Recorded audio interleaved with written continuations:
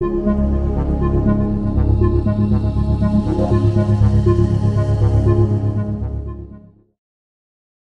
my name is Gabriel Weymouth, and I'm going to talk about the WaterLily.jl package. It's for doing fluid simulations in pure Julia. The concept behind WaterLily is to make a very simple but very general flow solver. As you can see, we're simulating the flow past the Julia logo here, or here's the flow past a flapping plate. We can also do three-dimensional simulations. So this is a Mackie visualization or a slice through. This is a Taylor Green vortex, which has kind of got no body, but we swirl the flow and then we watch it evolve. And then someone on Twitter asked me if I could do a donut. So we did the flow past a donut, and you can see kind of the different sort of rings of vorticity that come off of that. Running a simulation in WaterLily is pretty straightforward. First, you need to get the package, which is now registered. Then we need to define the size of the simulation. That's basically just going to set the size of the arrays for the different fluid variables. And here we're also defining something that defines a center of a geometry and the radius. So this is going to be a circle flow. Then we define the geometry itself, which is going to be called body. And the key part to that is assigned distance function, which I'll discuss a little bit more, but basically given some point x, we subtract off where the center of the circle should be. We take the distance to the center, and then we subtract the radius, and that gives us the assigned distance function to the edge of the circle. That lets us define the simulation then. We pass in the array size. This is the flow direction. So I want a unit flow in the x direction and nothing in the y. I give the size of the body to help set up some timing. And then the body itself gets passed in. So I've run those first 5 lines, and you can see it's initialized this simulation object. But we need to integrate it forward in time in order to actually see the simulation. So the function for that is simStep. And if I run that, then you can see quite fast. It's run through 10 convective cycles. However, it'll be a little bit easier to show you what happened if I use this simGIF function. So in this case, it integrates, but it also generates images and puts them together into a GIF. So it'll take a little bit longer, but it'll be prettier. So the simulation GIF function integrated from a time of 10 and did 20 more. So now it's at time 30, and it's made us a GIF. And we can see that that's a nice oscillating flow. The default visualization here is the vorticity, so it's like the rotation. So that's how WaterLily works. It's pretty fast and simple, but why write another flow solver in Julia? It was mostly because of some research that my group is working on. We're trying to look at integrating machine learning into computational simulations of fluid flow. We have this paper in the Journal of Computational Physics where we're deep learning turbulence models. And things like this are very difficult to do standard. The flow solvers in Fortran and the deep learning is in Python, and those two don't go together as nicely as two things that were both in Julia. So that was really the main motivation. There's also so many active communities working on, automatic differentiation and GPU computing and everything else. So it seemed timely.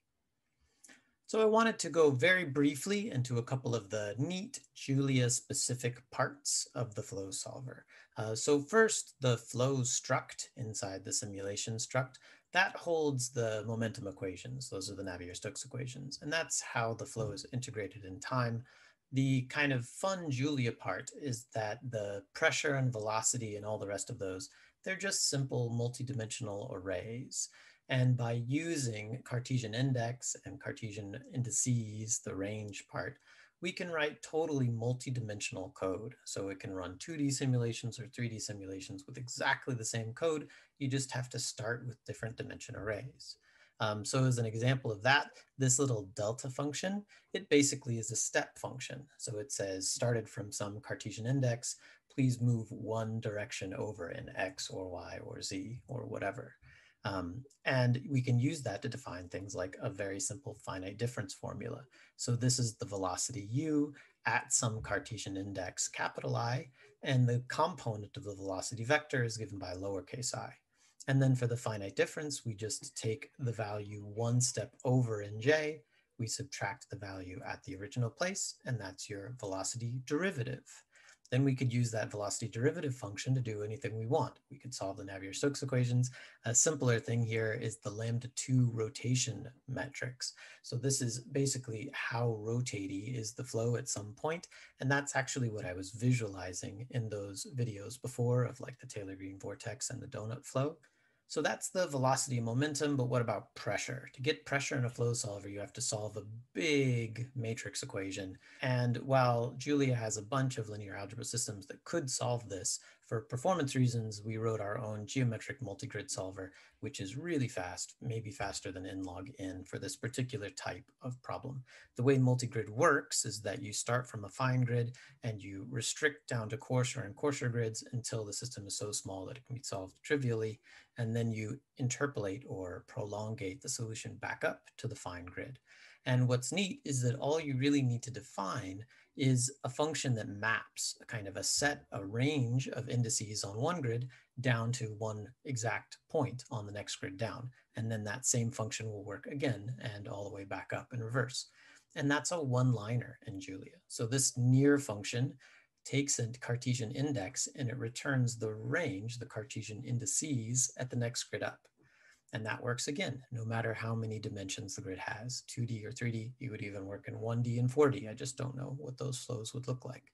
And then the restrict and prolongate functions, you either just sum over the points in that range, or you copy to all the points in that range. And then finally, we need to get the geometry in there. And so WaterLily does that with a signed distance function, implicitly defining the surface of the geometry. So I recommend this website to look at a bunch of fun computer graphics applications of signed distance functions. But basically, you're going to be able to immerse any geometry you want as long as you can define a function that says how far away you are from the surface. And then we can also make that body move or change shape or rotate or whatever by mapping the space. And then the part that's very cool in Julia is then we can use automatic differentiation. So by taking the time derivative of the map, we get the velocity of the body automatically. By taking the Hessian of the SDF, we can get the normal and we can get the curvature. And we never have to define special functions to do those things. And given any SDF, we can immediately get the normals and curvatures and the velocities right away. So that's it. That's WaterLily. We're having a really fun time doing this, but there's still plenty more to be done.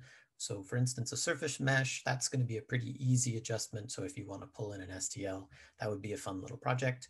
We really want to get it on GPUs to help speed up three-dimensional simulations, especially. And I think there's a bunch of fun additional applications. It's really easy to use this to try new things out, just a couple hours, and you can usually get a fun, cool simulation. So give it a try.